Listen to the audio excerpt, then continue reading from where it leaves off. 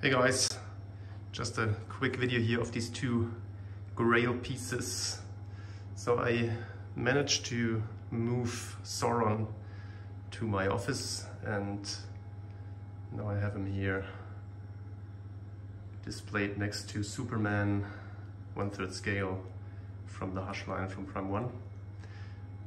These two do not really fit together if you think of licenses, but on the other hand, this is the pure good on the left and the pure evil on the right, so they have kind of a justification to be displayed together, I would say.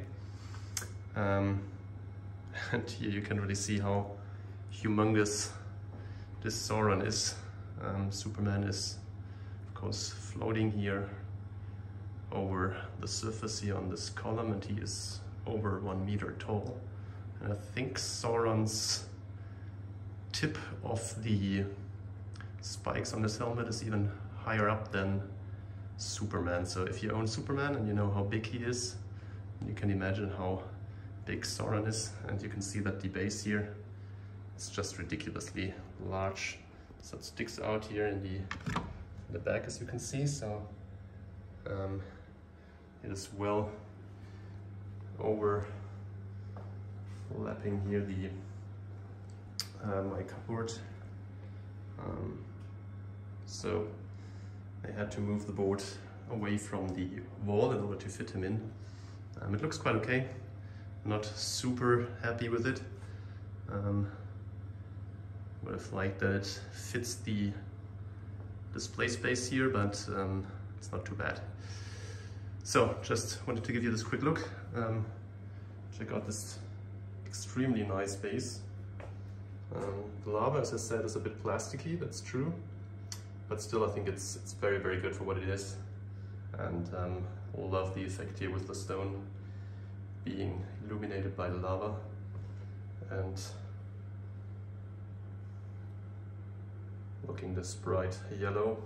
As I said, it's a little bit glossy painted so that the smog and gases here produce this kind of wet effect, which is super, super cool. And here you can get a better look on the elven shields and armor, which looks great. I think the skulls look very, very good as well. Really awesome.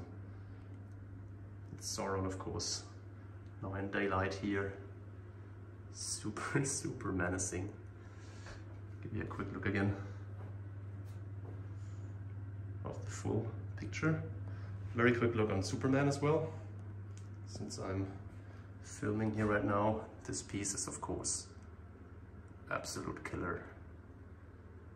I love it. So cool. Alright guys, just a quick look here at my office display. And of course, you know, this display here. Removed some statues for the moment, but I have the XM samurai pieces displayed here, and more to come shortly. Thanks for watching and see you later. Bye bye.